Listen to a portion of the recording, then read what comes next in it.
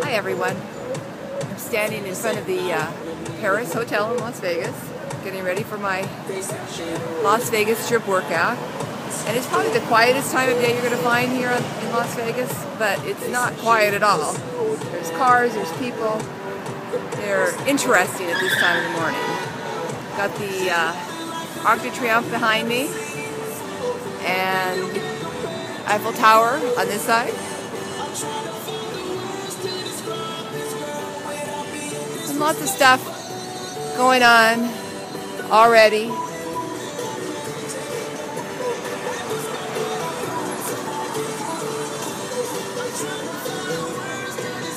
So I'm wearing my new Sweat Peak tank and I'm waiting for my Garmin to get a signal and then we're off for the workout.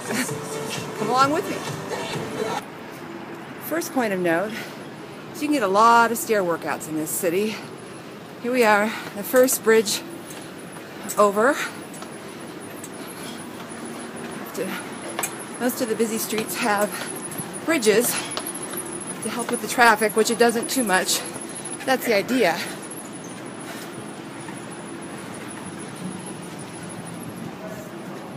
So I'm crossing over the Las Vegas Strip.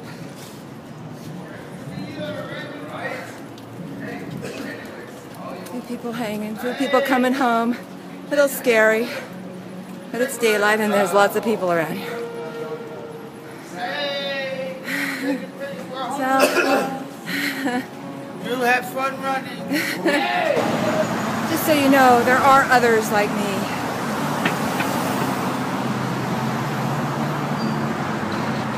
Next stop, I'm on the corner of Las Vegas Boulevard and Tropicana, one of the busiest intersections here. We've got the MGM Grand, we've got New York, in all its strange splendor. Got Excalibur in this corner. And at this time I've done 4 flights of stairs, and I'll probably have at least double that by the time I'm done. Now as I stand here back on level ground, about a mile into the run, so I'm good and warmed up.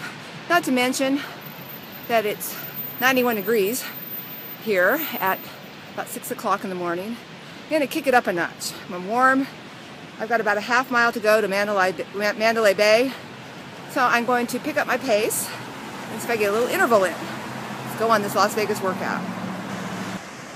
Made it to the Mandalay Bay. A little bit less than half a mile, but enough for me simply because it's hot. Did I mention that? Now about a mile and a half into the run. I'm also at the southernmost portion of the interesting part of the strip. So I'm going to turn around, head back. Remember the Luxor? That used to be the most different thing in Vegas. It's been a while. I'm going to head north, back towards my hotel and a little beyond. Here's one of the most Las Vegas-y things they can do, and they do it a few times here. You've got road construction going on, so they detour you through the casino and the bars. So a quick tour of the MGM Grand.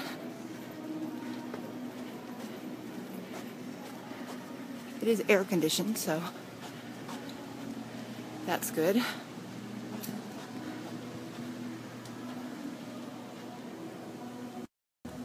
I guess we actually get to avoid the casino. Have to go by Starbucks though, which is a challenge, and I haven't had my coffee yet.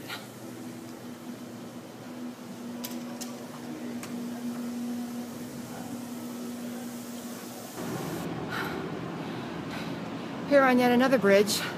I will admit I'm kind of walking at them now, but I've done about 8, so I have some excuse. I'm actually feeling pretty strong. Took my energy this morning, and they make me feel awesome. But it is really hot here. I did do another interval, and I averaged about an 8-minute mile, which was pretty cool. Half a mile of it, basically from bridge to bridge. That works really well. Have a kind of community here with both the other runners and walkers who you smile at and kind of look knowingly because they're thinking the same things you are about this city.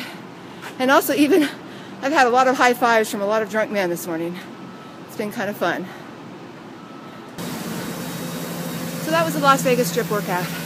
I'm here in front of Bally's. I've run 3 miles. I've done 2 intervals, about 8-minute pace. It's over 90 degrees. I've passed a lot of interesting people. Got the Bellagio across the street.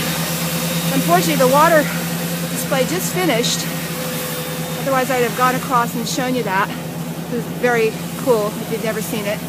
Got Caesar's Palace, one of the old standbys. Bally's, and the Flamingo, one of the really, really old standbys. So that's it for the Las Vegas workout. If you're here and it's cooler, you can get another couple intervals in. I'm just a little bit beat up by this temperatures today, but I hope when you come to Vegas, you'll stay up maybe a little later than me, but get up early enough so you can enjoy Las Vegas early morning.